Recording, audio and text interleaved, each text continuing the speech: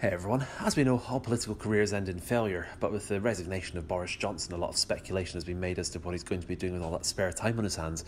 Perhaps go on one of those reality TV shows. I imagine that Love Island would be right up his street, albeit they don't pay him enough. He famously leads a very expensive lifestyle, and if you ever hear someone claim he's outstanding, it's very possibly a bank manager discussing his overdraft. As such, I thought we'd do a review of what the previous 10 Prime Ministers got up to when they left office. Number 1, Theresa May. She stayed on in the backbenches as MP for Maidenhead, even staying on and keeping her seat at the 2019 election, so she clearly has no plans, very much like her strategy when it came to Brexit. There's really not much to say. She hasn't published a book, although she did get some cash for speaking in America before the pandemic prevented her from leaving the country.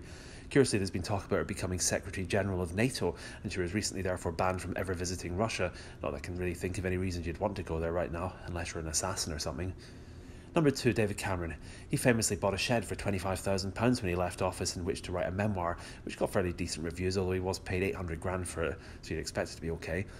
However, his main hobby really got going when he became an advisor to Greensill Capital. He was paid $1 million a year for 25 days' work, in addition to $60 million in share options. He was certainly earning his keep, though he convinced Matt Hancock to get the NHS to use Greensill's Earned app, and when the pandemic broke out, he convinced the taxpayer-owned British business bank to give him an unsecured loan of £400 million. The whole grubby situation was sleazy enough that they've since changed the rules, so along with how he called UKIP's bluff by calling on the Brexit referendum, it's nice to know that he's still largely affecting change by messing things up, although I'm sure his mother and his bank manager are very proud of him. Number 3, Gordon Brown. He stayed on as a backbencher for a couple of years, although he mostly spent that time becoming involved in the Scottish independence referendum. Of course, his main ambition was to get the top job at the IMF, although David Cameron blocked the idea correctly, saying that it would be like putting Dracula in charge of a blood bank.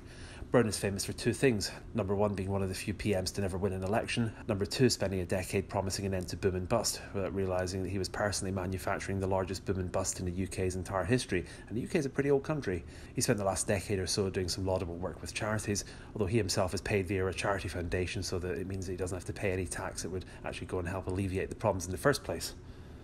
Number 4, Tony Blair. He left office and set up shop in the Middle East, possibly under the misunderstanding that the West Bank was a financial institution.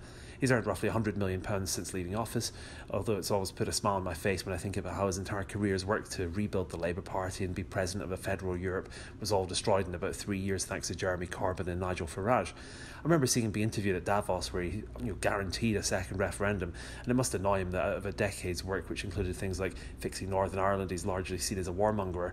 He claims to have gone through a religious rebirth since, although it's typically a wishy-washy form of Catholicism that also includes New Age symbols, magic pendants, and a belief that the Bible is something you can pick and choose bits from, a bit like when he got rid of Clause 4. And of course, I'm not really sure where the church stands on that whole thing where he had an affair with Rupert Murdoch's ex-wife. Number 5, John Major. He spent the day after the 97 election at the Oval, where Surrey won by 6 wickets, which is one of the few victories Major had experienced for years, seeing as how his last years in power were very much like watching the collapse of an English Test match side. He went on to be head of Surrey and later the MCC, and he wrote a number of very well-received books about the history of cricket, as well as the usual flotilla of directorships and charity appointments. His main charity appearances, though, seem to be on the BBC, where he turns up from time to time to moan about Brexit or act as if he's owed respect simply for being less unpopular than Neil Kinnock was back in '92. Curiously, he was also appointed a special guardian to Princes William and Harry after their mother died, which is partly why you see him at a number of royal appearances these days, albeit the most curious of stories was more when it was revealed that he and Edwina Currie had been having an affair for years. How did they keep that a secret, you ask? Well, like one of his cricketing heroes, I'm stumped. Number 6, Margaret Thatcher. In government she was polarising, depending where you were and where you were living at the time. Most people agree on that.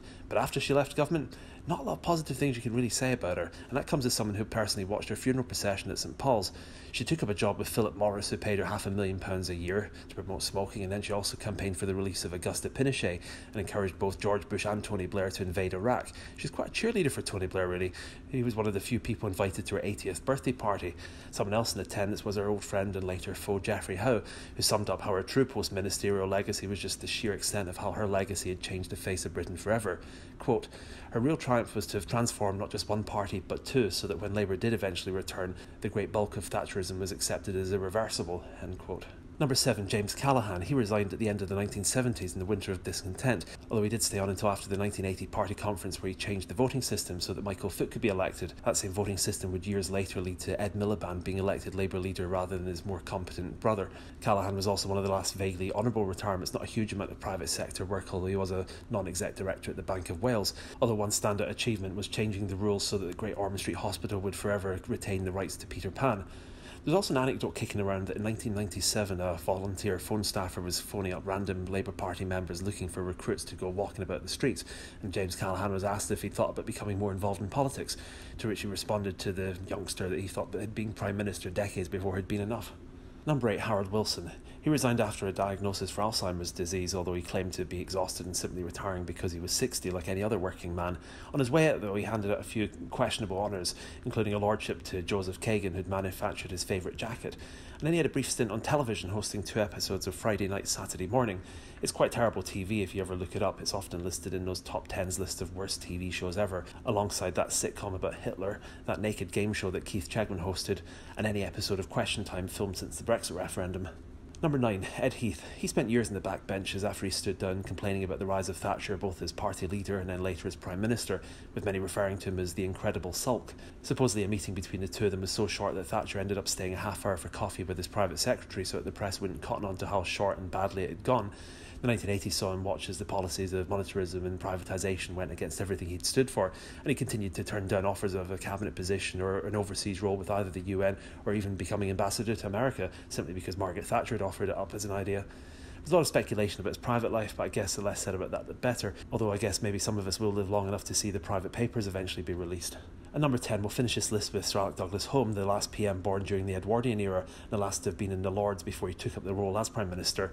He got the job when Macmillan was forced to resign due to the Profumo affair, which really goes to show how trivial the Boris Johnson scandals really were. I mean, Howard Macmillan's defence secretary had been sharing a Lady of the Night with a Soviet naval attaché, versus what, drinking some wine that a staffer bought you from Tesco?